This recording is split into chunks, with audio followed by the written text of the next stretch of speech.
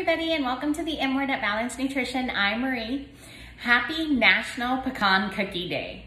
In honor of National Pecan Cookie Day, I'm going to be making a white chocolate pecan cookie.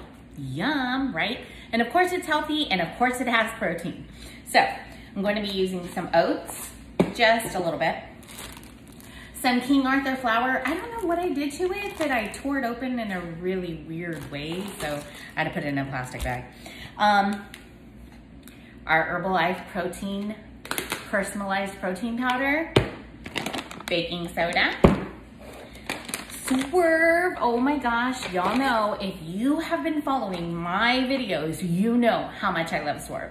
It is from New Orleans, right? And today is game day for NOLA. Hello, we are going to beat the Raiders.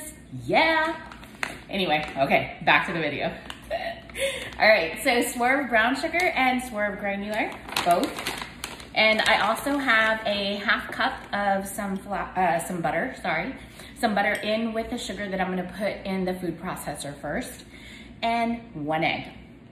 I'm also going to be using the chocolate.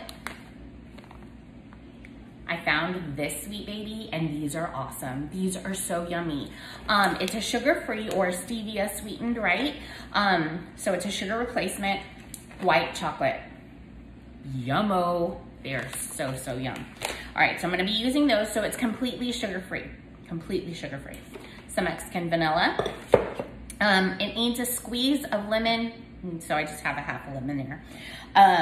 So I'm going to be doing all of this, like I said, in the food processor using the dough little blender thing, and it should make me anywhere between 15 to 20 cookies. We shall see. All right, hold on.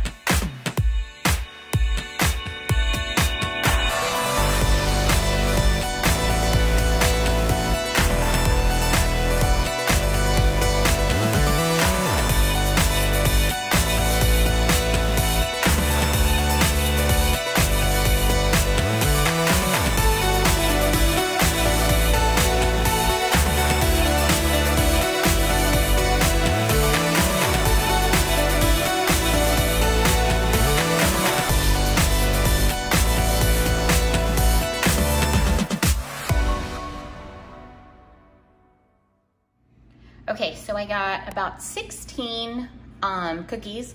I'm going to put these into the oven at 300 for about 25 minutes. I have another 4 in here because they didn't fit on there, which whatever. I mean, I'll just bake them later. But I went ahead and did them with my hands. I would have probably had more even looking cookies had I done them with a cookie scooper, but I just did them with my hands so that I didn't even have to worry about it. Went fairly fast. The dough looks so super creamy and yummy, so I'm really excited about them, and I will show you what they look like when they're done. Okay, so here they are, super yummy. I left them in there a little longer. I shouldn't have done that. Super yummy. Oh, sorry, I didn't mean to get that close. We've already had a couple of taste testers, and they said they're fine, but I know they're supposed to be a little bit more moist than they are, but they are super duper yummy.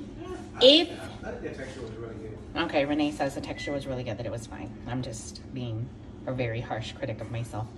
But anyway, if you like this video, if you use this recipe, please give us a thumbs up, any comments, feedback, and or subscribe to our page. Thank you.